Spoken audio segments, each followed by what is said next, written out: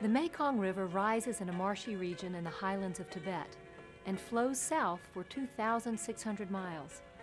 It passes through southern China, Laos, Cambodia, and Vietnam on its way to the vast Mekong Delta on the South China Sea, just below Ho Chi Minh City.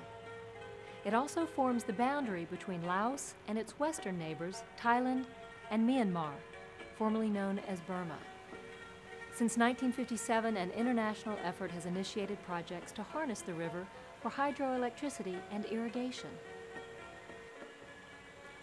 The Mekong Delta is crisscrossed by many channels and canals and is one of the greatest rice-growing areas in Asia.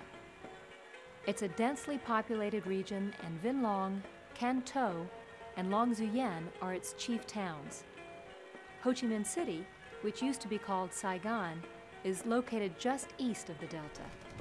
The Mekong Delta was the scene of heavy fighting in the Vietnam War. The Mekong River is navigable for large vessels upstream, where Phnom Penh is the major port. North of the Cambodian border, the Mekong is navigable only for short sections.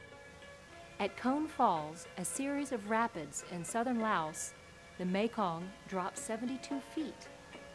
The falls are the site of a hydroelectric power station, part of a project undertaken by the United Nations in the early 1960s to develop the potential of the lower Mekong Basin.